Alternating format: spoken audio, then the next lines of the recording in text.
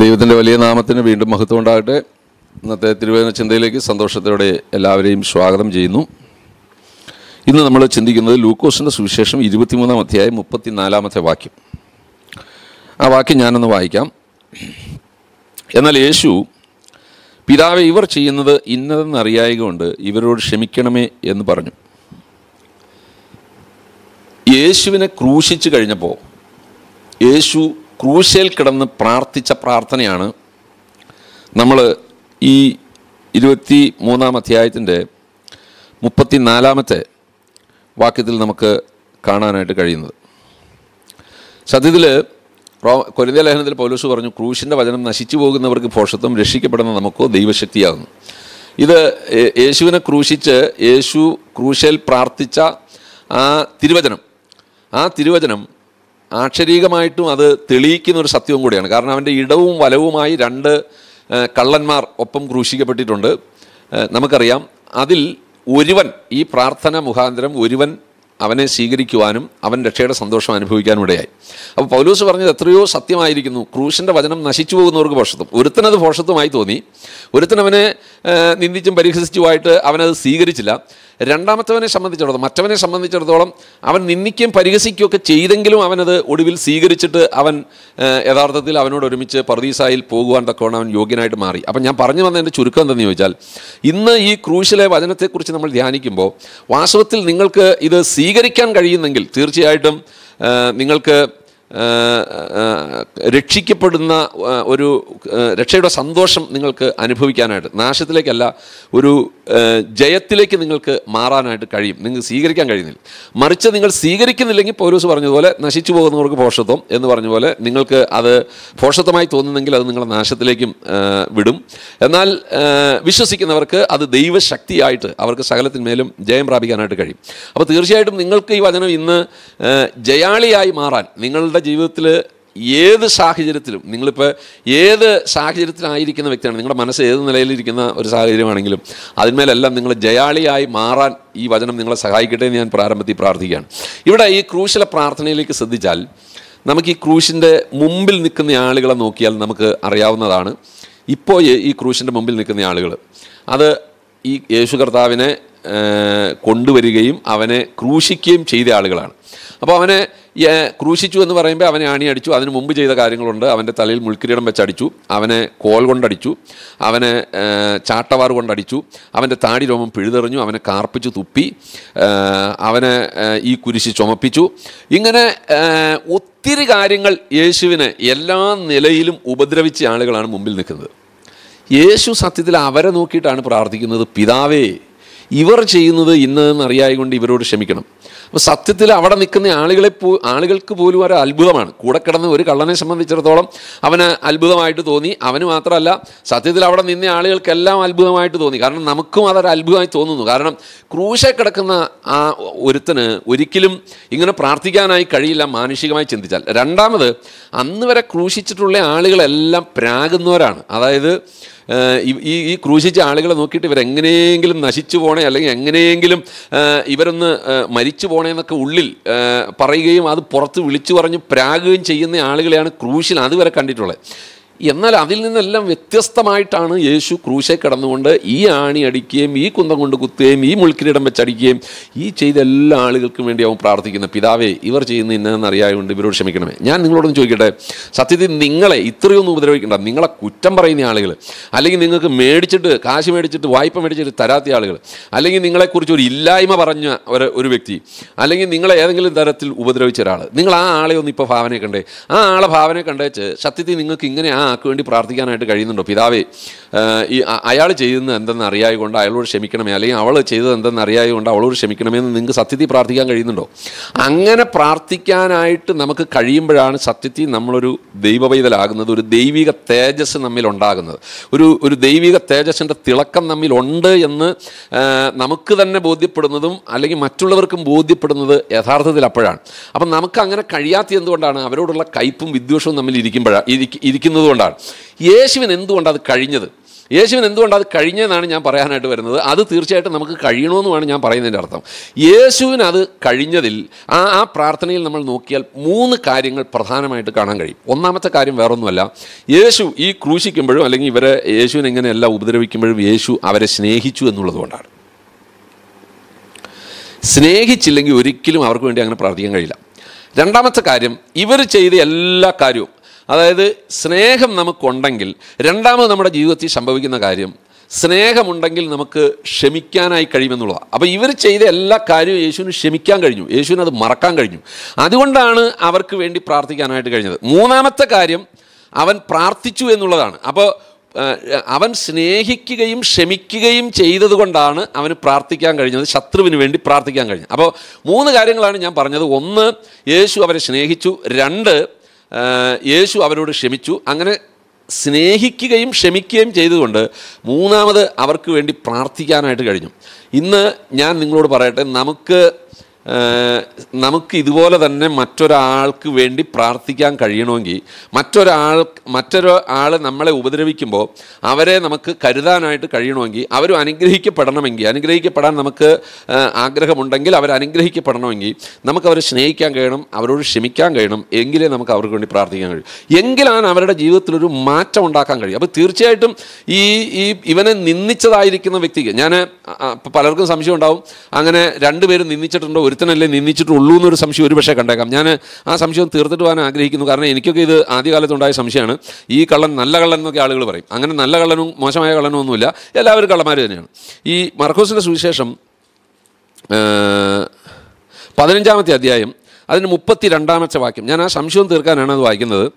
നാം കണ്ട് വിശ്വസിക്കേണ്ടതിന് ക്രിസ്തു എന്ന ഇസ്രായേൽ രാജാവ് ഇപ്പോൾ ക്രൂശിൽ നിന്ന് ഇറങ്ങി വരട്ടെ എന്ന് തമ്മിൽ പറഞ്ഞു. അവനോടുകൂടെ ക്രൂശിക്കപ്പെട്ടവരും അവനെ പഴിച്ചു പറഞ്ഞു. മർക്കോസ് പറഞ്ഞ കാര്യം, ഈ 2 പേരും ഇവൻ കർത്താവെങ്കിൽ ക്രൂശിൽ നിന്ന് ഇറങ്ങി വരട്ടെ എന്ന് പറഞ്ഞ് ആദ്യ സമയത്ത്, അതായത് ഇവൻ്റെ യേശുവിൻ്റെ ഒപ്പം ക്രൂശിച്ചപ്പോൾ ഈ 2 പേരും ഈ സാധാരണ ഒരു ക്രൂശിക്കുന്ന ഒരാളെ സംബന്ധിച്ചിടത്തോളം ഞാൻ ആദ്യം പറഞ്ഞ പോലെ പ്രാവും അല്ലെങ്കിൽ അവരുടെ കോപം എല്ലാം വെളിപ്പെടുത്തും എന്ന് പറഞ്ഞ പോലെ 2 പേരും യേശുവിൻ്റെ അടുക്കൽ പോലും ആ കോപം വെളിപ്പെടുത്തിയവരാണ്. പക്ഷേ കർത്താവിൻ്റെ സ്നേഹവും കർത്താവിൻ്റെ ക്ഷമയും, കർത്താവ് അതിൽ നിന്ന് മറ്റുള്ളവർക്ക് വേണ്ടി ശത്രുവിന് വേണ്ടി പ്രാർത്ഥിക്കുന്ന മനോഭാവം വന്നപ്പോഴാണ് ഒരു കള്ളൻ മാനസാന്തരപ്പെട്ടത്.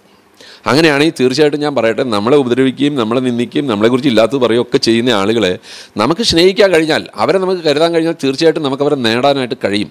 എങ്ങനെ അവരെ അതിന് കഴിയുന്നത്? സ്നേഹിക്കുക, ക്ഷമിക്കുക, പ്രാർത്ഥിക്കുക. ഇവിടെ യഥാർത്ഥത്തിൽ സ്നേഹിക്കുക എന്ന് പറഞ്ഞാൽ എന്താണ്? അവിടെയാണ് നമ്മൾ ഈ മർമ്മം മനസ്സിലാക്കേണ്ടത്. ക്രൂശിൽ യേശു കർത്താവ് അവരെ സ്നേഹിച്ചത് കൊണ്ടാണ് കർത്താവ് അങ്ങനെ പ്രാർത്ഥിച്ചതെന്ന് ഞാൻ പറഞ്ഞു.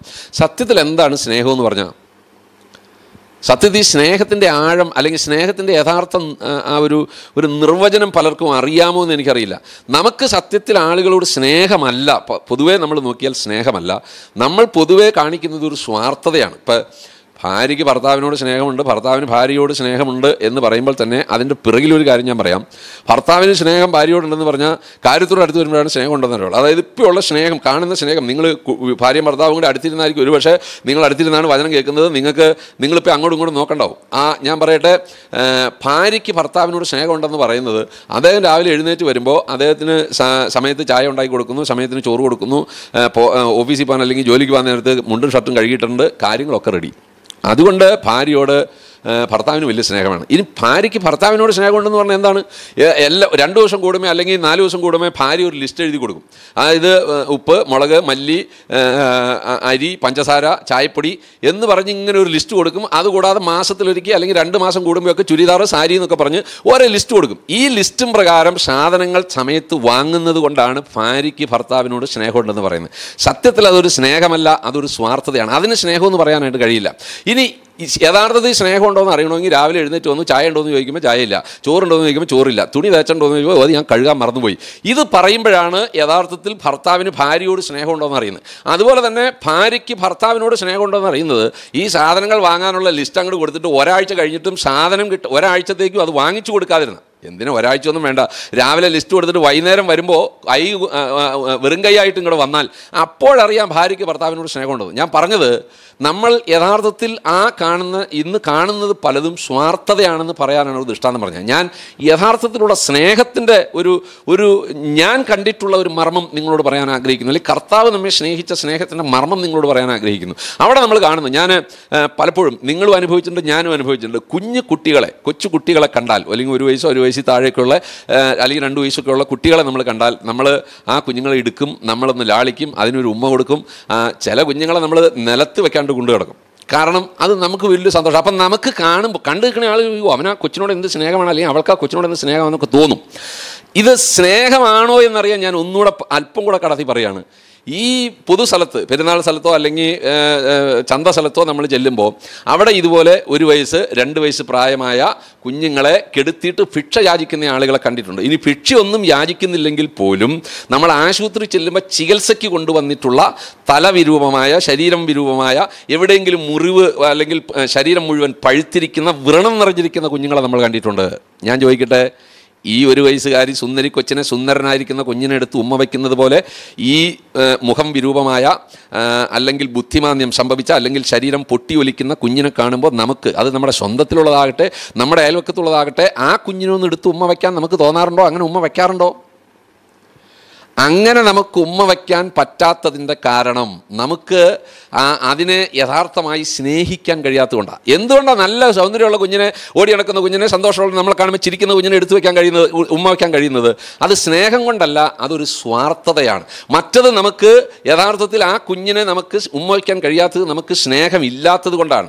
ഇവിടെയാണ് നമ്മൾ യഥാർത്ഥത്തിൽ ക്രിസ്തുവിൻ്റെ സ്നേഹം നമുക്ക് മനസ്സിലാക്കാൻ കഴിയുന്നത്. യേശു ക്രൂശെ കിടന്നുകൊണ്ട് പിതാവ് ഇവർ ചെയ്യുന്ന ഇന്നതെന്നറിയായിക്കൊണ്ട് ഇവരോട് ക്ഷമിക്കണേന്ന് പറഞ്ഞ് യേശു അവർക്ക് വേണ്ടി പ്രാർത്ഥിക്കുന്നതിലെ സ്നേഹം അവന് പ്രകടിപ്പിക്കാൻ കഴിയുന്ന വിധത്തിൽ പ്രകടിപ്പിക്കുക. എനിക്ക് തോന്നുന്നത് ക്രൂശൻ അന്നേരം യേശു അങ്ങടെ ഇറങ്ങിയിരുന്നെങ്കിൽ ഈ ആണി വെച്ചവനെയും ഈ കുന്തം കൊണ്ട് കുത്തിയവനെയും താടിയെ പിടിച്ച് വലിച്ചവനെയൊക്കെ കെട്ടിപ്പിടിച്ചിട്ട്, മോനെ ഞാനിത് ക്ഷമിച്ചിരിക്കുന്നു, നിൻ്റെ ആ അറിവില്ലായ്മ കൊണ്ടാണ് എന്ന് ഓർത്ത് ഞാനത് ക്ഷമിക്കുന്നു എന്ന് പറഞ്ഞ് അവനെ യേശു കർത്താവ് ചുംബിക്കുമായിരുന്നു. അതേ സ്നേഹമാണ് യേശു ക്രൂശിൽ നമുക്ക് നൽകിയത്.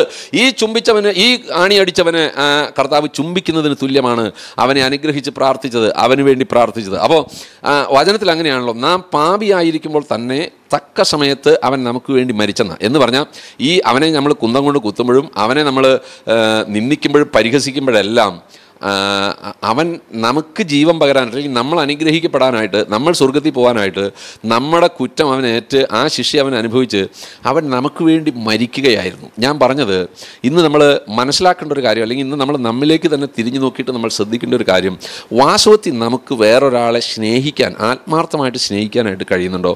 അങ്ങനെ നമുക്ക് കഴിയണമെങ്കിൽ നമുക്ക് ഒന്നാമത് നമുക്ക് വേണ്ടതായിരിക്കുന്ന ഒരു കാര്യം യേശു ക്രൂശിൽ എന്നെ സ്നേഹിച്ചു എന്ന ഒരു ബോധ്യം. ആ ഒരു ബോധ്യം നമുക്ക് ഉണ്ടെങ്കിലാണ് നമുക്ക് തീർച്ചയായിട്ടും അതുപോലെ മറ്റൊരാളെ സ്നേഹിക്കാനായിട്ട് കഴിയും. രണ്ടാമത് നമ്മൾ കാണുന്നത്, യേശു സ്നേഹിച്ചു, ഒപ്പം യേശു അത് ക്ഷമിച്ചെന്ന് പറഞ്ഞാൽ യഥാർത്ഥത്തിൽ യേശു കർത്താവ് അത് മറന്നു കളഞ്ഞു.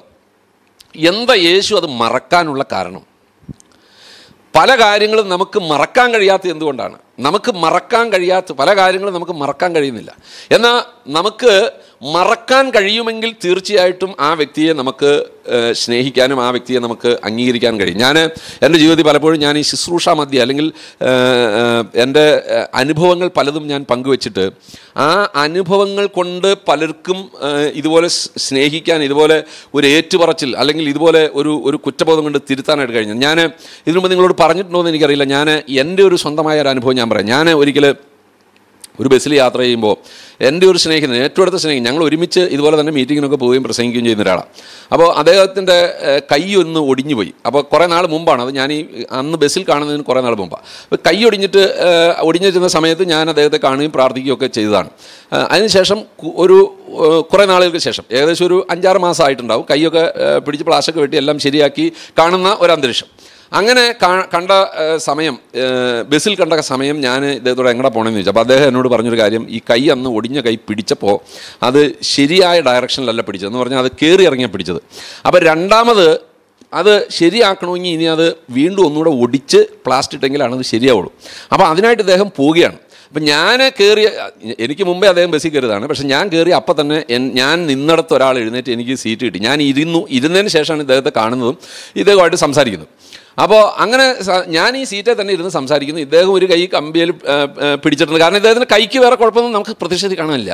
കൈ കമ്പി പിടിച്ചിട്ടുണ്ട്. ഒടിഞ്ഞ കൈ അദ്ദേഹം ഇങ്ങനെ പിടിച്ചിട്ടുണ്ട്. പക്ഷേ ഒടിഞ്ഞ കൈ പ്ലാസ്റ്റർ ഒന്നുമില്ല, ഒന്നും നമുക്ക് കാണാനില്ല. അതുകൊണ്ട് എൻ്റെ മനസ്സിൽ ഒരിക്കലും കൈ ഒടിഞ്ഞതാണ്, ഇതിന് ബലമില്ലല്ലോ എന്നുള്ള ചിന്ത പോകുന്നില്ല. വിശേഷമാണ് ചോദിക്കുന്നതിൻ്റെ ഇടയ്ക്ക് ഈ കാര്യമാണ് പറയുന്നത്. ഞാനത് ഒന്നുകൂടെ ഒടിച്ച് ശരിയാക്കാനായിട്ട് ആശുപത്രിയിൽ പോവുകയാണ്, അഡ്മിറ്റ് ആവാനായിട്ട് പോവുകയാണ്. അപ്പോൾ ആ വിശേഷമൊക്കെ പറഞ്ഞു, എന്നോട് വിശേഷം ചോദിച്ചു, ഞാൻ പോണ കഥയൊക്കെ പറഞ്ഞു. പക്ഷേ ഞാൻ അദ്ദേഹത്തോട് ഇരിക്കണ്ടോന്നൊന്നും ഞാൻ ചോദിച്ചില്ല. അദ്ദേഹത്തെ സംബന്ധിച്ചിടത്തോളം അദ്ദേഹത്തിൻ്റെ ഉള്ളിൽ ചിന്തിച്ചു, ഞാൻ ഈ കൈ ഒടിഞ്ഞ കൈ ബലം വന്നിട്ടില്ല, ഞാനിങ്ങനെ തൂങ്ങിക്കിടക്കുന്നു, പക്ഷേ ഇദ്ദേഹം ഇരുന്ന് യാത്ര ചെയ്യുന്നല്ലോ എന്ന് അദ്ദേഹത്തിൻ്റെ മനസ്സിൽ തോന്നി. പക്ഷേ ഞാൻ ആ വഴി ചിന്തിക്കുന്നില്ല, എൻ്റെ ചിന്ത ആ വഴിക്ക് പോയില്ല എന്നുള്ളതാണ് പ്രശ്നം. പക്ഷേ ഞങ്ങൾ രണ്ടുപേരും ഇറങ്ങിപ്പോയി. കുറച്ച് ദിവസങ്ങൾ കഴിഞ്ഞപ്പോൾ അദ്ദേഹം മറ്റൊരു മീറ്റിങ്ങിൽ പ്രസംഗിച്ചപ്പോൾ നമ്മൾ സാക്ഷ്യമുള്ള ജീവിതം നയിക്കണം എന്ന ഒരു കാര്യത്തെക്കുറിച്ച് പറഞ്ഞപ്പോൾ, എൻ്റെ പേരൊന്നും പറഞ്ഞില്ല, എന്നെ മനസ്സിലാകുന്ന നിലയിൽ അദ്ദേഹം പരാമർശിച്ചതുമല്ല, പക്ഷേ അദ്ദേഹം ഒരു ഉദാഹരണമായിട്ട് അദ്ദേഹത്തിൻ്റെ ജീവിതത്തിൽ നിന്ന് ഉണ്ടായ ഒരു അനുഭവം പറയാമെന്ന് പറഞ്ഞ് ഇങ്ങനെ ഒരു അനുഭവം പറഞ്ഞു. അദ്ദേഹം പറഞ്ഞ് ഈ കാര്യങ്ങളെല്ലാം പറഞ്ഞിട്ട് ഈ വിശേഷം എല്ലാം ഈ മനുഷ്യൻ ചോദിച്ചിട്ട്, ഞങ്ങൾ ഒരുമിച്ച് പ്രാർത്ഥിക്കുന്നവരും ഒരുമിച്ച് പോകുന്നവരാണ്, ഈ വിശേഷം എല്ലാം ചോദിച്ചിട്ടും ഇരിക്കണ്ടോന്നൊരു വാക്ക് ഈ മനുഷ്യൻ ചോദിച്ചില്ലെന്ന് പറഞ്ഞു. ഈ കാര്യം ഇദ്ദേഹം ഈ മീറ്റിങ്ങിൽ പറഞ്ഞു. ആ മീറ്റിങ്ങിൽ എൻ്റെ ഭാര്യ ഇരിപ്പുണ്ടായിരുന്നു. അന്ന് വൈകിട്ട് ഞാൻ മറ്റൊരു മീറ്റിംഗ് കഴിഞ്ഞ് വന്നപ്പോൾ ഭാര്യ എന്നോട് പറഞ്ഞു, ഇങ്ങനെ ഒരു ഇന്നാരെ പ്രസംഗിക്കാൻ വന്ന മീറ്റിങ്ങിൽ പ്രസംഗിച്ച ആരാന്നൊക്കെ ചോദിച്ചപ്പോൾ ഭാര്യ പറഞ്ഞു ഇന്നയാളാണ് പ്രസംഗിച്ചത് എന്നൊക്കെ പറഞ്ഞിട്ട് ഭാര്യ അവസാനം എന്നോട് പറഞ്ഞു, എന്നാലും അയാൾ പ്രസംഗിച്ചപ്പോൾ ഒരു കാര്യം പറഞ്ഞു എന്ന് പറഞ്ഞു. എന്താ അയാൾ പറഞ്ഞേ? അപ്പോൾ ഈ കഥ വിശദീകരിച്ചപ്പോൾ ഞാൻ ഭാര്യയോട് പറഞ്ഞു, അങ്ങനെ പറഞ്ഞെങ്കിൽ ആ മനുഷ്യൻ ഞാനാണെന്ന് പറഞ്ഞു. ഭാര്യ ഉടനെ ചാടി എഴുന്നേറ്റിട്ട് എന്നോട് ചോദിച്ചു, പിന്നെ നിങ്ങൾ എന്ത് പ്രസംഗിക്കാനായി പോകുന്നത്? അപ്പം ഞാൻ പറഞ്ഞു വന്നത്, അന്ന് രാത്രി എനിക്ക് സത്യത്തിൽ കുറ്റബോധം കൊണ്ട് ഉറങ്ങാൻ കഴിഞ്ഞില്ല. അത് അറിയാതെ സംഭവിച്ച ഒരു കാര്യമാണ്, പക്ഷേ അതൊരു കുറ്റബോധം കൊണ്ട് എനിക്ക് ഉറങ്ങാനായി കഴിഞ്ഞില്ല. ഞാൻ അതിരാവിലെ 5:30 എഴുന്നേറ്റ് 6 മണിക്ക് മുമ്പ് അദ്ദേഹത്തിൻ്റെ വീട്ടിൽ ചെന്നു. അദ്ദേഹം എഴുന്നേറ്റിട്ടില്ല, അതിന് മുമ്പാണ് അദ്ദേഹത്തിൻ്റെ വീട്ടിൽ ചെല്ലുന്നത്. അതിന് വീട്ടിൽ ചെന്നപ്പോൾ തന്നെ അദ്ദേഹത്തിന് ഈ കണ്ടപ്പോൾ ഇനി അദ്ദേഹം പറഞ്ഞ കാര്യങ്ങൾ എന്തെങ്കിലും ആയിരിക്കുമെന്ന് അദ്ദേഹം ഊഹിച്ചു. അപ്പോൾ എന്ത് ചെയ്യുന്ന അദ്ദേഹം ചോദിച്ചു. ഞാൻ പറഞ്ഞു, ഞാൻ ഒന്നും മറച്ചു വയ്ക്കാതെ കാര്യം പറയാം, ഇന്നലെ ഇങ്ങനെ ഒരു കാര്യം കേട്ടു, അത് ഞാനാണെന്ന് എനിക്ക് മനസ്സിലായി, ഞാനത് ഒന്ന് തിരുത്താനും ക്ഷമ ചോദിക്കാനും വന്നതാണെന്ന് പറഞ്ഞു. അങ്ങനെ അപ്പോൾ അദ്ദേഹം അങ്ങനെ തന്നെ പറഞ്ഞു, ഞാൻ മറ്റൊന്നും വിചാരിച്ചിട്ടില്ല, അതൊന്നും ഉള്ളി വെച്ചോണ്ടല്ല പറഞ്ഞത്, നമ്മൾ ക്രിസ്തീയ ജീവിതത്തിൽ ശ്രദ്ധിക്കേണ്ട കാര്യം പറഞ്ഞതിന് ഒരു അനുഭവം പറഞ്ഞെന്ന് മാത്രമേ ഉള്ളൂ, ഒരിക്കലും ഒരു മുറിവേൽപ്പിക്കാനല്ലെന്ന് പറഞ്ഞു. എനിക്കത് മനസ്സിലാവുകയും ചെയ്തു. ഞാൻ അതേ വിധത്തിൽ തന്നെ അദ്ദേഹത്തിന് ക്ഷമ ചോദിച്ചു. ഞങ്ങൾ രണ്ടുപേരും സന്തോഷത്തോടെ പ്രാർത്ഥിച്ച് പിരിഞ്ഞു. ഞാൻ പറഞ്ഞത്, അവിടെ അദ്ദേഹത്തിന് എന്നോട് ക്ഷമിക്കാൻ കഴിഞ്ഞതും എനിക്കത് പോയി പറയാൻ കഴിഞ്ഞതും അത് നമ്മുടെ ജീവിതത്തിൽ ഉണ്ടാകുന്ന ഒരു കുറ്റബോധത്തിൻ്റെയും ഒപ്പം അത് ക്ഷമിക്കാൻ കഴിയുന്നത് ആ വ്യക്തിയെ സംബന്ധിച്ചിടത്തോളം അറിയാതെ സംഭവിച്ചു എന്നുള്ളത് കൊണ്ടാണ്. ഇവിടെ യേശു കർത്താവ് പറയുന്നൊരു കാര്യം അതുതന്നെയാണ്, പിതാവേ, ഇവർ ചെയ്യുന്നത് ഇന്നതെന്ന് അറിയായിക കൊണ്ട് ഇവരോട് ക്ഷമിക്കണം. നമ്മൾ പല കാര്യങ്ങളും നമ്മൾ മനസ്സിലാക്കേണ്ട കാര്യം അറിഞ്ഞു വെച്ചുകൊണ്ടായിരിക്കില്ല, അല്ലെങ്കിൽ അവരുടെ അവർക്ക് കഴിവുണ്ടായിട്ടായിരിക്കില്ല അത് ചെയ്യുന്നത്, മറിച്ച് അവരുടെ അറിവില്ലായ്മയും അവരെ ആ വിഷയത്തിൽ അവർക്ക് ജയിക്കാൻ പ്രാപ്തരല്ലാത്തത് കൊണ്ടുമാണ് പല കാര്യങ്ങളും നമുക്കെതിരെ സംസാരിക്കുന്നതും അല്ലെങ്കിൽ നമുക്കെതിരെ പ്രവർത്തിക്കുന്നതും അല്ലെങ്കിൽ നമുക്ക് പലതും ദോഷമായി തോന്നുന്നതിൻ്റെ പിറകിലെ കാര്യം. ഞാൻ പറഞ്ഞത്, ആരോടും നമുക്ക് ക്ഷമിക്കാൻ കഴിയും. യേശു ചിന്തിച്ചതുപോലെ ചിന്തിക്കാൻ കഴിഞ്ഞാൽ, പിതാവേ, അത് അവളുടെ അല്ലെങ്കിൽ അവൻ്റെ അറിവില്ലായ്മ കൊണ്ട് സംഭവിച്ചതാണ് എന്ന് നമുക്കങ്ങ് ഏറ്റെടുക്കാനായിട്ട് കഴിഞ്ഞാൽ, അങ്ങനെ ഒന്ന് പ്രാർത്ഥിക്കാനായിട്ട് കഴിഞ്ഞാൽ അടുത്ത നിമിഷം ആ പ്രശ്നം തീരും. ഞാൻ പറയട്ടെ, കുടുംബ വിഷയം തന്നെ എടുത്താൽ, ഈ കുടുംബ വിഷയത്തിൽ നമ്മൾ നോക്കിയാൽ, ഈ അമ്മയെ സംബന്ധിച്ചിടത്തോളം മകൾക്ക് വേണ്ടി അല്ലെങ്കിൽ മകൾ അമ്മയെ സമർപ്പിച്ച്, അല്ലെങ്കിൽ അപ്പൻ മകനെ സമർപ്പിച്ച് മകൻ അപ്പനെ സമർപ്പിച്ചിട്ട്, ഇത് അപ്പൻ്റെ അറിവ് കുറവ് കൊണ്ട് ചെയ്തതാണ്, അല്ലെങ്കിൽ ഇതെൻ്റെ മകൻ്റെ അറിവ് കുറവ് കൊണ്ടാണ് അങ്ങനെ ചെയ്തത് എന്ന് ചിന്തിക്കാൻ കഴിഞ്ഞാൽ, ഇത് എൻ്റെ അമ്മായിയമ്മയുടെ അറിവ് കുറവ് കൊണ്ടാണ്, ഇതെൻ്റെ മരുമകളുടെ അറിവ് കുറവ് കൊണ്ടാണ്, അറിവില്ലായ്മ കൊണ്ടാണ് എന്ന് നമുക്കൊന്ന് ചിന്തിക്കാൻ കഴിഞ്ഞാൽ അടുത്ത നിമിഷം നമുക്കവിടെ ക്ഷമിക്കാൻ കഴിയും, അടുത്ത നിമിഷം നമുക്കവരെ സ്വീകരിക്കാൻ കഴിയും, അടുത്ത നിമിഷം ഒരുമിച്ച് സന്തോഷിക്കാനായി കഴിയും. യേശു കർത്താവ് അത് തന്നെയാണ് പറഞ്ഞത്, പിതാവേ, ഇവരെന്നെ ആണിയടിച്ചു, ഇവരെന്നെ താടിയെ പിടിച്ച് വലിച്ചു, ഇവർ കാർപ്പിച്ച് തുപ്പി, ഇവർ കുന്തം കൊണ്ട് കുത്തി, ഇവരെന്നെക്കുറിച്ച് എന്തെല്ലാം നിന്ദകൾ പറഞ്ഞു, ഇവരെന്നെക്കുറിച്ച് എന്തെല്ലാം പരിഹാസം പറഞ്ഞു. എന്നെക്കുറിച്ച് ഞാൻ നേരിട്ട് ഒരിക്കൽ പോലും ഇടപെടാത്ത ആളുകൾ, ഒരു കൊടുക്കൽ വാങ്ങലോ അല്ലെങ്കിൽ അവരുടെ ഒരു മീറ്റിങ്ങിൽ പോയി പോലും പ്രസംഗിച്ചിട്ടില്ലാത്ത എത്രയോ ആളുകൾ എന്നെക്കുറിച്ച് പലതും പറഞ്ഞിട്ടുണ്ട്, ഞാൻ കേട്ടിട്ടുണ്ട്. അതായത് ഞാൻ പലപ്പോഴും അപ്പോൾ പറഞ്ഞ ആൾ ചോദിച്ചിട്ടുണ്ട്, ഞാനുമായിട്ട് ആ മനുഷ്യന് ഏതെങ്കിലും തരത്തിലൊന്ന് ഒരു ഇടപാട് നടത്തിയിട്ടുണ്ടോ? ഒരു മീറ്റിങ്ങിന് എന്നെ വിളിച്ച് പ്രസംഗിക്കുമോ അല്ലെങ്കിൽ അങ്ങനെ എന്തെങ്കിലും ഒരു ഇടപാട്, അല്ലെങ്കിൽ ഏതെങ്കിലും തരത്തിലൊരു ഇടപാട് നടത്തിയിട്ടുണ്ടോ എന്നൊന്ന് ചോദിച്ചു നോക്കാൻ പറഞ്ഞു. അങ്ങനെ ചോദിക്കുമ്പോൾ അദ്ദേഹം അങ്ങനെയൊന്നും ഞാൻ ഒരിടപാട് വ്യക്തിപരമായിട്ട് ഞങ്ങൾ ഒരു പരിചയമില്ല, ആരോ എന്തോ പറഞ്ഞു കേട്ടു എന്ന് പറയുന്നത്. ഞാൻ പറഞ്ഞത് അവിടെയെല്ലാം ഞാൻ ചിന്തിക്കുന്ന കാര്യം അവരുടെ അറിവ് കുറവ് അല്ലെങ്കിൽ അവരുടെ അറിവില്ലായ്മയാണ് പലപ്പോഴും അങ്ങനെ ചെയ്യാനായിട്ട് പ്രേരിപ്പിക്കുന്നത്. അവിടെ എല്ലാം നമുക്ക് അത് സഹിക്കാൻ അല്ലെങ്കിൽ അത് ക്ഷമിക്കാൻ കഴിയും, നമുക്ക് അവർക്ക് വേണ്ടി പ്രാർത്ഥിക്കാനായിട്ട് കഴിയും. ഞാൻ നിങ്ങളോട് പറയട്ടെ, അതുകൊണ്ട് നമ്മൾക്ക് യേശു ക്രൂശിൽ പകർന്ന ആ സ്നേഹം നമുക്ക് പകരാൻ കഴിയണം. അതുപോലെ തന്നെ നമുക്ക് ക്ഷമിക്കാനായി കഴിയണം. ഇത് അറിവില്ലായ്മയാണ് എന്ന് നമുക്കൊന്ന് ചിന്തിക്കാനായിട്ട് കഴിഞ്ഞാൽ അടുത്ത നിമിഷം നമുക്ക് അവിടെ ക്ഷമിക്കാനായിട്ട് തീർച്ചയായിട്ടും നമ്മുടെ ജീവിതത്തിൽ നമുക്ക് കഴിയും. അങ്ങനെ മറ്റുള്ളവരോട് നമുക്ക് ക്ഷമിക്കാൻ കഴിഞ്ഞാൽ നമുക്ക് അവർക്ക് വേണ്ടി തീർച്ചയായിട്ടും നമുക്ക് പ്രാർത്ഥിക്കാനായിട്ട് കഴിയും. തീർച്ചയായിട്ടും പിതാവേ, ഇവർ ചെയ്യുന്നത് ഇന്നതെന്ന് അറിയായതുകൊണ്ട് ഇവരോട് ക്ഷമിക്കണമേ എന്ന് നമുക്ക് മറ്റുള്ളവരോട് ക്ഷമിച്ച് പ്രാർത്ഥിക്കാനായി കഴിഞ്ഞാൽ തീർച്ചയായിട്ടും നമുക്ക് അവരെ നേടാനായി കഴിയും. ഇങ്ങനെ ക്ഷമിക്കുന്നതോടൊപ്പം നമുക്ക് മൂന്നാമത് ആ വ്യക്തിക്ക് വേണ്ടി ദൈവസന്നിധിയിൽ പ്രാർത്ഥിക്കാനായിട്ട് കഴിയണം. ഇവിടെ നമ്മൾ മനസ്സിലാക്കേണ്ട ഒരു കാര്യം, ഒരാളുടെ കഴിവും കഴിവുകേടും അറിഞ്ഞെങ്കിലാണ് നമുക്ക് അവരെ സ്നേഹിക്കാനായിട്ട് കഴിയും. നമുക്ക് എന്തുകൊണ്ടാണ് നമ്മുടെ കുഞ്ഞുങ്ങളെ സ്നേഹിക്കാൻ കഴിയുന്നത്? നിങ്ങളുടെ കൊച്ചുമക്കൾ എന്തെങ്കിലും തെറ്റ് ചെയ്ത് എന്തെങ്കിലും ഇപ്പോൾ ഗ്ലാസ് പൊട്ടിച്ചു എന്നിരിക്കട്ടെ, അല്ലെങ്കിൽ നിങ്ങളുടെ വീട്ടിൽ വിലപ്പെട്ട സാധനം അവർ തകർത്തുന്നിരിക്കില്ല, മൊബൈൽ തന്നെ ഏറി ഇന്നത്തെ കാലഘട്ടത്തിൽ 50,000-ൻ്റെ 60,000-ൻ്റെ മൊബൈലുണ്ട്, 30,000-ൻ്റെ 10,000-ൻ്റെ. പക്ഷേ ഈ 30,000-ൻ്റെ 50,000-ൻ്റെ മൊബൈൽ എറിഞ്ഞ് പൊട്ടിക്കുന്ന ഉടയ്ക്കുന്ന നമ്മുടെ കുഞ്ഞുങ്ങളുണ്ട്. അറിയാതെ ചെയ്യുന്നതാണ്. എന്തുകൊണ്ടാണ് നമ്മൾ അത് ക്ഷമിക്കുന്നത്? എന്തുകൊണ്ടാണ് അത് ഉടച്ച് കളഞ്ഞിട്ടും അവരെ ക്ഷമിച്ച് നമ്മൾ അവരെ വീണ്ടും എടുത്ത് ഉമ്മ വയ്ക്കുന്നത്? അതിൻ്റെ കാരണം വേറെ ഒന്നുമല്ല, അവരുടെ കഴിവും കഴിവുകേടും നമുക്കറിയാമെന്നുള്ളതാണ്. എന്ന് പറഞ്ഞാൽ അവർക്ക് എത്രത്തോളം കഴിവുണ്ടെന്ന് നമുക്കറിയാം, അവരുടെ കഴിവുകേട് എന്തൊക്കെയാണെന്ന് നമുക്കറിയാം. ഇത് രണ്ടും തിരിച്ചറിയാവുന്നത് കൊണ്ട് അവരുടെ ജീവിതത്തിൽ ഒരു തെറ്റുകളും നമ്മൾ കണക്കാക്കാറ് പോലുമില്ല. അതൊന്നും നോക്കാതെയാണ് നമ്മൾ അവരെ സ്നേഹിക്കുന്നത്, അവരെ എടുത്ത് ഉമ്മ വയ്ക്കുന്നത്. ഇവിടെ ഞാൻ പറഞ്ഞതിൻ്റെ ചുരുക്കത്തിലേ ഉള്ളൂ, ഭർത്താവിനെ സംബന്ധിച്ചിടത്തോളം ഭാര്യയുടെ കഴിവും കഴിവുകേടും അറിയാമെങ്കിൽ തീർച്ചയായിട്ടും ആ ഭാര്യയെ സ്നേഹിക്കാൻ കഴിയും. ഭാര്യയെ സംബന്ധിച്ചിടത്തോളം ഭർത്താവിൻ്റെ കഴിവും കഴിവുകേടും അറിയാമെങ്കിൽ തീർച്ചയായിട്ടും ആ ഭർത്താവ് എങ്ങനെയുള്ള വ്യക്തിയാണെങ്കിലും സ്നേഹിക്കാൻ കഴിയും. നമുക്ക് നമ്മുടെ മക്കളുടെ കഴിവും കഴിവുകേടും അറിയാമെങ്കിൽ തീർച്ചയായിട്ടും അവരെ സ്നേഹിക്കാൻ കഴിയും. വീട്ടിൽ കെട്ടിക്കൊണ്ടുവന്നിട്ടുള്ള മരുമക്കളോട് ഞാൻ പറയട്ടെ, നിങ്ങൾക്ക് അമ്മായിയമ്മയുടെ കഴിവും കഴിവുകേടും അറിയാമെങ്കിൽ തീർച്ചയായിട്ടും നിങ്ങൾക്ക് ആ ഭവനത്തിൽ നല്ലൊരു ജയാളിയായി ഒരു ജയജീവിതം നയിക്കാനായിട്ട് കഴിയും. അമ്മായിയമ്മയ്ക്ക് മരുമകളുടെ കഴിവും കഴിവുകേടും തിരിച്ചറിയാൻ കഴിഞ്ഞാൽ തീർച്ചയായിട്ടും അവിടെ ഒരു സ്വർഗമായിട്ട് ആ ഭവനം മുമ്പോട്ട് പോകാനിടയാകും. അതുകൊണ്ട് ഞാൻ മുമ്പോട്ട് പോട്ടെ. ഇവിടെ നമ്മൾക്ക് മനസ്സിലാക്കാൻ കഴിയുന്നത്, യേശു കർത്താവ് ആഴമായിട്ട് അവരെ സ്നേഹിച്ചു. അവരുടെ കഴിവും കഴിവുകേടും അറിയാമായിരുന്നത് കൊണ്ട് കർത്താവ് അവർക്ക് വേണ്ടി പ്രാർത്ഥിച്ചു, പിതാവേ, ഇവർ ചെയ്യുന്ന ഇന്നറിയായിക്കൊണ്ട് ഇവരോട് ക്ഷമിക്കണം. നമുക്ക് അങ്ങനെ സ്നേഹിക്കാനും അങ്ങനെ ക്ഷമിക്കാനും പ്രാർത്ഥിക്കാനും കഴിയുമെങ്കിൽ അടുത്ത നിമിഷം ദൈവത്തിൻ്റെ പ്രവൃത്തി നമുക്ക് കാണാൻ കഴിയും. അതുതന്നെയാണ് നമ്മളവിടെ കണ്ടത്. രണ്ടുപേരെ അവൻ്റെ ഇടത്തും വലത്തും ക്രൂശിച്ചു. ഇവൻ ഈ പ്രാർത്ഥന കഴിഞ്ഞപ്പോൾ, ഞാൻ ആദ്യം പറഞ്ഞല്ലോ, രണ്ടുപേരും ഒരുപോലെ നിന്ദിച്ചവരാണ്, ഒരുപോലെ പരിഹസിച്ചവരാണ്. മാർക്കോസിൻ്റെ സുവിശേഷം 15:32 നമ്മളത് കണ്ടതാണ്. എന്നാൽ അതിലൊരുത്തൻ ഈ പ്രാർത്ഥന കഴിഞ്ഞപ്പോൾ യേശു കർത്താവ് മറ്റവനോട് പറയാണ്, ഇനി നീ അവനെ കുറ്റം പറയല്ലേ. നമ്മളെപ്പോലെ അവൻ ക്രൂശിക്കപ്പെടാൻ നാം തെറ്റ് ചെയ്തവരാണ്, എന്നാൽ അവൻ അരുതാത്തതൊന്നും ചെയ്തിട്ടില്ല. എന്നിട്ടും അവൻ ആ കുറ്റം അല്ലെങ്കിൽ ആ ശിക്ഷ അവൻ അനുഭവിക്കുന്നു. ഒരു തെറ്റും ചെയ്യാതെ നമുക്ക് വേണ്ടി അവനത് അനുഭവിക്കുന്നു. അവൻ്റെ ഉള്ളത്തിൽ നിന്ന് അവൻ പറയുന്നു, മറ്റവനോ അവനെ ശാസിച്ചു, സമശിക്ഷാവിൽ തന്നെ ആയിരുന്നു, ഭയപ്പെടുന്നില്ലയോ? നാമോ ന്യായമായിട്ട് ശിക്ഷ അനുഭവിക്കുന്നു, നാം പ്രവർത്തിച്ചതിന് യോഗ്യമായതല്ലോ കിട്ടുന്നത്, അവനോ അരുതാത്തതൊന്നും ചെയ്തിട്ടില്ല എന്ന് പറഞ്ഞു. പിന്നെ അവൻ, യേശുവേ, നീ രാജ്യത്വം പ്രാപിച്ച് വരുമ്പോൾ എന്നെ കൂടെ ഓർക്കണമേ എന്ന് പറഞ്ഞു. യേശു അവനോട്, ഇന്ന് നീ എന്നോട് കൂടെ പറുദീസായിൽ ഇരിക്കുമെന്ന് സത്യമായിട്ട് ഞാൻ നിന്നോട് പറയുന്നതെന്ന് പറഞ്ഞു. അപ്പോൾ അവൻ്റെ വിശ്വാസത്തിൻ്റെ, യേശു കർത്താവിലുള്ള വിശ്വാസത്തിൻ്റെ പ്രഖ്യാപനമാണ് അവനോട് നടത്തുന്നത്. എന്ന് പറഞ്ഞാൽ കർത്താവ് എന്താണോ അത് അവൻ ശരിക്കും മനസ്സിലാക്കി. അവൻ ഒറ്റ വാക്കിൽ പറയുന്ന കാര്യം, നീ രാജ്യത്വം പ്രാപിച്ച് മടങ്ങി വരുമ്പോൾ എന്നെ കൂടെ ഓർക്കണമെന്നാണ്. ആ വാക്കിൽ അടങ്ങിയിരിക്കുന്ന മർമ്മം അല്ലെങ്കിൽ അതിൽ മറിഞ്ഞിരിക്കുന്ന യഥാർത്ഥ സത്യം എന്ന് പറയുന്നത്, യേശു അന്നേരം മരിച്ചിട്ടില്ല. മരിക്കാത്ത യേശുവിനെ നോക്കിയിട്ടാണ് അവൻ പറയുന്നത്, നീ രാജാവായി മടങ്ങി വരുമ്പോൾ എന്നെ കൂടെ ഓർക്കണം. അപ്പോൾ അവൻ പറഞ്ഞതിൻ്റെ അർത്ഥം, യേശുവിനെ നോക്കിയിട്ട് നീ മരിക്കാൻ പോവുകയാണ്, തീർച്ചയായിട്ടും നീ മരിക്കും, നീ മരിച്ചാൽ നിന്നെ അടക്കും, നീ അടക്കപ്പെട്ട 3-ാം നാൾ ഉയർത്തെഴുന്നേക്കും, നീ ഉയർത്തെഴുന്നേറ്റാൽ സ്വർഗത്തിൽ പോയിട്ട് രാജാവായിട്ട് നീ പറഞ്ഞതുപോലെ വീണ്ടും മടങ്ങി വരും എന്ന് പറഞ്ഞാൽ യേശു ക്രിസ്തു ആകുന്ന സുവിശേഷം അല്ലെങ്കിൽ യേശു പ്രസംഗിച്ചതെല്ലാം അതേപടി അവൻ വിശ്വസിച്ചു. ആ വിശ്വാസത്തിൻ്റെ പ്രഖ്യാപനമാണ് അവൻ അവിടെ നടത്തുന്നത്.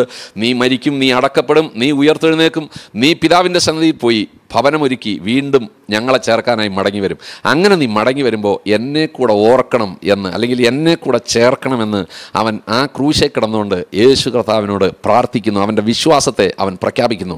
അവനെ കൈക്കൊണ്ട് അവൻ്റെ നാമത്തിൽ വിശ്വസിക്കുന്ന ഏവർക്കും ദൈവമക്കളാകാൻ അധികാരം കൊടുത്ത ആ കർത്താവിനോട് അവൻ പ്രാർത്ഥിച്ചു. അടുത്ത നിമിഷം യേശു പറഞ്ഞു, നീ ഇന്നു മുതൽ എന്നോടുകൂടെ പറുദീസായിലിരിക്കും. അതെ, അവന് ആ പറുദീസായിലേക്ക് പോകാനുള്ള, അല്ലെങ്കിൽ പഴയ നിയമ വിശുദ്ധർ പോയിരിക്കുന്നതായിരിക്കുന്ന ആ സ്ഥലത്തേക്ക് യേശു കർത്താവിനോട് ഒരുമിച്ച് അവന് പോകാനുള്ള ആ യോഗ്യത അവനുണ്ടായത് അവൻ ഈ വിശ്വാസം അവൻ പ്രഖ്യാപിച്ചത് കൊണ്ടാണ്. അവൻ അന്നു മുതൽ ക്രിസ്തുവിനോട് കൂടെയാണ്. അതായത് ആ നിമിഷം മുതൽ അവൻ യേശു ക്രിസ്തുവിനോട് കൂടെ അവൻ വാഴുകയാണ്. അതുകൊണ്ട് ഞാൻ എൻ്റെ വാക്കുകളിലൂടെ അവസാനിപ്പിക്കാൻ ആഗ്രഹിക്കുകയാണ്. കർത്താവിനോട് കൂടെയാണ് വാഴുന്നതെങ്കിൽ പിന്നെ നമുക്കൊരു ടെൻഷനും വേണ്ട. നമുക്ക് എല്ലാം ഉള്ളവൻ, എല്ലാറ്റിനും അധികാരമുള്ളവൻ അവൻ നമ്മുടെ കൂടെ ഉണ്ടെങ്കിൽ നമ്മൾ ഒന്നിനെക്കുറിച്ചും ഭാരപ്പെടേണ്ടതില്ല. സകലതും അവൻ മുഖാന്തരമാണ് ഉളവായത്. ഇനി ഉളവാകാനെന്തെങ്കിലും ഉണ്ടെങ്കിൽ അതും അവൻ മുഖാന്തരമാണ്. നമ്മുടെ ജീവിതത്തിൽ ഇതുവരെ സംഭവിച്ചതെല്ലാം മുഖാന്തരമാണ്. നമുക്ക് എന്താ എല്ലാ ആവശ്യം ഇനി ഉണ്ടെങ്കിൽ അതെല്ലാം തരാൻ കഴിയുന്നവനാണ്. അപ്പോൾ അവൻ നമ്മുടെ കൂടെ ഉണ്ടെങ്കിൽ നമുക്ക് ഒന്നിനെക്കുറിച്ചും ഭാരപ്പെടേണ്ട. അവൻ രോഗികളെ സൗഖ്യമാക്കുന്നവനാണ്, മരിച്ചവരെ ഉയർപ്പിക്കുന്നവനാണ്, അവൻ ചെകിടന് കേൾവി കൊടുക്കുന്നവനാണ്, കുരുടന് കാഴ്ച കൊടുക്കുന്നവനാണ്, അവൻ ദരിദ്രനാക്കുന്നവനും സമ്പന്നനാക്കാൻ ശേഷിയുള്ളവനാണ്. അതുകൊണ്ട് നമ്മുടെ ജീവിതത്തിൽ എന്ത് ഭാരം ഉണ്ടെങ്കിലും പേടിക്കേണ്ട. യേശു കർത്താവ് നമ്മുടെ കൂടെ ഉണ്ടെങ്കിൽ നമ്മൾ സമ്പന്നരാണ്. നമ്മൾ ആത്മീയമായിട്ടും ഭൗതികമായിട്ടും സമ്പന്നരാണ്. അതുമാത്രമല്ല, നിങ്ങളുടെ ജീവിതത്തിൽ ഏത് പ്രശ്നമുണ്ടെങ്കിലും അത് പരിഹരിക്കുവാൻ യേശു കർത്താവ് മതിയായവനാണ്. എല്ലാ വിഷയത്തിന്മേലും ജയാളിയായവനാണവൻ. അതുകൊണ്ട് എത്ര പേർക്ക് ഇന്ന് എല്ലാം മറന്നിട്ട് യേശു കർത്താവ് ക്രൂശിൽ പ്രാർത്ഥിച്ചതുപോലെ നിങ്ങളുടെ ശത്രുവിന് വേണ്ടി നിങ്ങൾ വെറുക്കുന്ന, നിങ്ങൾ ഈ സമയം വരെ വെറുത്തുകൊണ്ടിരുന്ന, ഈ സമയം വരെ ദുഷിച്ചുകൊണ്ടിരുന്ന, ഈ സമയം വരെ പ്രാഗിക്കൊണ്ടിരുന്ന ആ വ്യക്തികളെ നിങ്ങൾ അവരുടെ അറിവില്ലായ്മയാണ് എന്നോർത്ത് നിങ്ങൾ അവരോട് ക്ഷമിച്ച് അവരെ സ്നേഹിക്കുകയും അവർക്ക് വേണ്ടി പ്രാർത്ഥിക്കുകയും ചെയ്യുന്നെങ്കിൽ തീർച്ചയായിട്ടും ഇന്നു മുതൽ നിങ്ങളുടെ ജീവിതം അനുഗ്രഹിക്കപ്പെടാനിടയാകും. എത്ര പേർക്ക് അതിന് സാധിക്കും? ഇരിക്കുന്ന ഇരിപ്പിൽ നിങ്ങളുടെ ജീവിതത്തിൻ്റെ സാഹചര്യങ്ങളെല്ലാം കർത്താവിൻ്റെ കയ്യിലേക്ക് കൊടു. നിങ്ങൾ ഏതെങ്കിലും തരത്തിൽ വെറുക്കുന്ന വ്യക്തി ഉണ്ടെങ്കിൽ ആ വ്യക്തിയോട് അടുത്ത നിമിഷം നിരപ്പ് പ്രാപിക്കാൻ കർത്താവിനുമായിട്ടൊരു ഉടമ്പടി വെക്ക്. എന്നിട്ട് അവിടെ എഴുന്നേക്ക്. അടുത്ത നിമിഷം ദൈവത്തിൻ്റെ പ്രവൃത്തി കാണാൻ കഴിയും. നമുക്ക് പ്രാർത്ഥിക്കാം. നല്ല പിതാവേ, ഒരിക്കൽ കൂടെ ഞങ്ങളങ്ങനെ വാഴ്ത്തുന്നു. കേൾപ്പിച്ച സന്ദേശത്തിനായി ഞങ്ങളങ്ങ് സ്തോത്രം ചെയ്യുന്നു. കർത്താവെ, ഞങ്ങളുടെ ജീവിതത്തെ ഇന്ന് പുതിയ തീരുമാനങ്ങൾ എടുക്കാൻ കർത്താവെ ഞങ്ങൾക്ക് ഇന്ന് കർത്താവെ പൂർണ്ണമായിട്ടും ഞങ്ങളെ തന്നെ ഒരിക്കൽ കൂടെ കഴുകി ശുദ്ധീകരിപ്പാൻ അങ്ങയുടെ കരങ്ങളിൽ അങ്ങ് ആഗ്രഹിക്കുന്ന പോലെ സമർപ്പിക്കാൻ ഞങ്ങളെ സഹായിച്ചനായി സ്തോത്രം. അത് മുഖാന്തരം എല്ലാ വാക്തത്വങ്ങളും ഞങ്ങളുടെ മേലെ അവിടെ നിറവേറ്റണമെന്ന് പ്രാർത്ഥിക്കും. പിതാവിൻ്റെയും പുത്രൻ്റെയും പരിശുദ്ധാത്മാവിൻ്റെ നാമത്തിൽ ഈ ശബ്ദം കേട്ട ഓരോരുത്തരെയും വ്യക്തിപരമായും കുടുംബമായിട്ടും അനുഗ്രഹിക്കുന്നു. ഓരോരോ അനുഗ്രഹമായി മാറട്ടെ. ദൈവം ചെയ്യുന്നതിനായിട്ട് നന്ദി. യേശു കർത്താവിൻ്റെ നാമത്തിൽ തന്നെ ആമേൻ. ദൈവം നിങ്ങളെ അനുഗ്രഹിക്കട്ടെ.